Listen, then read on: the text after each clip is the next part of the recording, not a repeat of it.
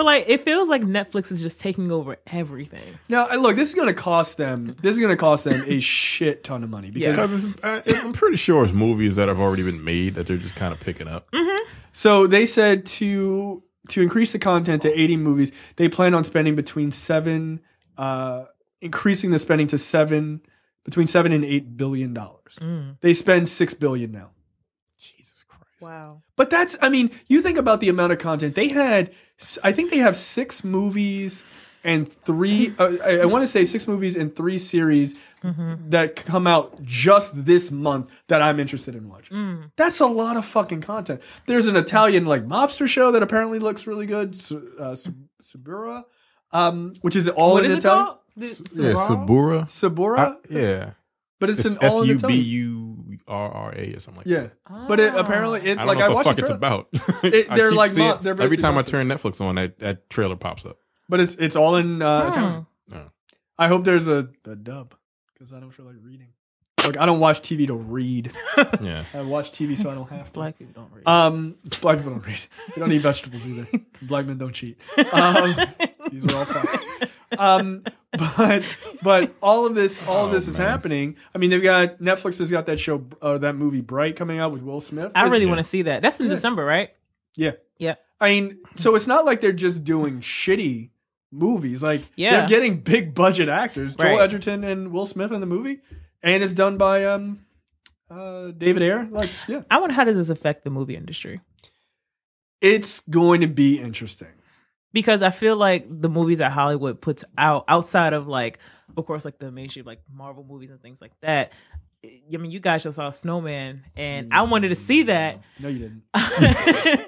But outside of the comic that's not movie, even good for Netflix. I'd have been mad if I watched this on Netflix. Right. I'd been like, yo, I could have watched Outlander for the 47th time. Oh, yes, you could have. I don't encourage that madness. But the thing is, Snowman had a $35 million budget, right? That's not that much money for Netflix to spend to get that movie. And it's already done. And they don't have to distribute it. They just where's the CD? We'll put it in the computer, load it up. And I feel like Hollywood isn't putting out a lot of great movies. No, they're not. They're outside of, the Marvel and whatever. But so it makes me wonder how they're going to react to... What? Right, they're not great movies. They're just big. We just love budget. them because we're fucking nerds. Right, yeah, but and mainstream people, yeah. But movies that I'm actually interested in just watching and just sitting down, I don't feel like that. When I want to go to the movies and spend maybe $16 at the movie theater, I don't feel like doing that right now. Right, and also one of the other things that's happening that a lot of people aren't talking about is the time between movies being in theaters to when they're available at home is shrinking. Incredibly short. My wife hadn't seen Wonder Woman, and we just watched it. It came out on demand in a month or two later or something like that? It's probably a couple months, maybe 2 months, but 2 or 3 months. But at the same time, we watched it, rented on Amazon, and it was $5, and that's for HD. An older movie, maybe you don't really need it in HD. Who cares? Yeah. Yeah, I saw a screener for this movie Good Time, which is a indie movie. It's really, really good. And my wife didn't go to that screener with me, and I was like, you got to see this movie. It's really good. And I was like, oh, let me see if it's on Amazon. And it's not on Amazon, but it's on Amazon in 2 weeks. And I just saw that. We just reviewed that. I just reviewed that movie. Yeah, it was a month ago. A month ago. So, indie movies get there super fast. Yeah. Baby Driver is now available to rent already. Oh, really? Yeah, I want to see that. Yeah, okay. So see that, those kind of things are moving so fast. So it's getting to a point where I'm actually starting outside of big spectacle films Pacific Rim Uprising. You should see that in theaters if you want to see it. Right? It's going to be loud and huge. Or the Marvel movies or DC movies, stuff like that.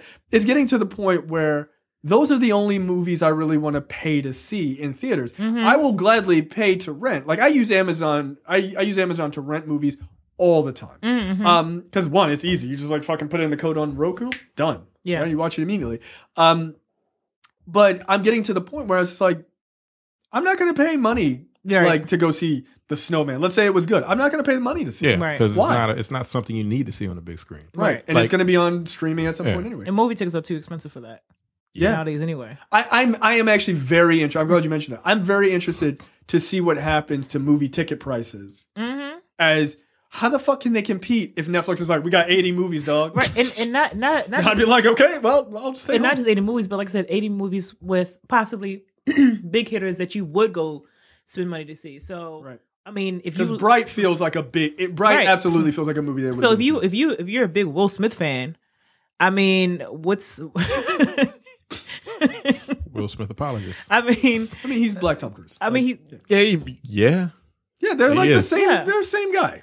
Like, I mean, you're paying what $9-10 a month for Netflix, and here he is in your home on a big budget film, and you don't have to spend like $15 to go see him at the big screen and leave your house. $15 is not $15, right? Because you get popcorn, you get a drink. That's $30. Not if you get the better than you seats. That's $60, and then there's parking. Yeah, and then you have to leave your house and spend gas. Who wants to do all that? I'd rather just stay home. And then you like if you're a parent, you got to take your kids. Yeah, all that shit. You go to the movie with some fucking kids. I took my cousins to see Superman, the Man of Steel. That shit was like $130. The fuck out of my face. I took my two nephews and niece to see Spider-Man, and it with ticket prices and concession, it was like $85. I was like, we should have stopped it. Like I was mad at myself for not trying to like go to the dollar store ahead of time, and like I was trying to be like the cool uncle and shit. Like, I got the real full price. Don't worry about it. And I was like, yo, what the fuck is this? Man, you guys. I'm including like food and everything afterwards. Yeah. That shit wasn't cheap. Man. Right. I take those little niggas to dinner. You crazy? Yeah, I don't like. Yo, those M&Ms and that Sprite were dinner. Go home to your parents. Oh, you hopped up on sugar. Bye. So I just got to get the kids at home. Yeah. Look, I ain't got no kids. Me neither.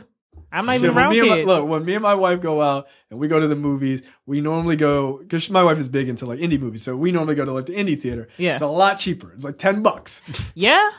Like, that's it. Mm-hmm. She's not normally like, let's go see Pacific Rim Uprising. Like, she's like, what the fuck is this robot movie? Pay for those expensive recliner, better than you seats at Cinemark or whatever. Right, exactly. But I do find it interesting. Your point, I think, is sound, that 80 movies in a year, that is going to do some damage to the movie industry. It is. Mm-hmm. Look, it's an industry that needs to get interrupted. Mm-hmm. Yeah, people already think they're watching Netflix in the goddamn theater anyway. Because they won't shut the fuck up. It makes me insane. That is, I'm so glad you brought that up, because that's another aspect about going to the movie theater. I'm increasingly starting to just hate, like, people who fucking worse, who don't shut the fuck up during a movie because they think they're at home. Yes, because if you paid $18 to see this movie and they feel like they can do whatever the fuck they want. I think when we went to go and they just forget. I think they legitimately forget that they're not at home. That's why people like pick up their phone and check. I'm like, you're not on a couch, right? I know it feels like I know it's nice, like it feels like it, but you're not on a couch, and that's a real problem.